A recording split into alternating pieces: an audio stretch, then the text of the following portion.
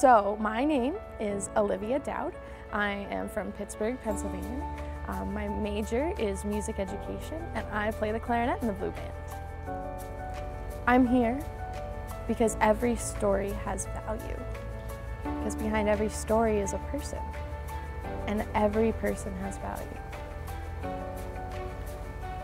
I think that in a place like a university, sometimes it can be kind of easy to lose that because you have to keep earning and trying and striving and meeting the deadlines and finding out the new cool adventurous thing like an internship and a study abroad and a class or a research project or something.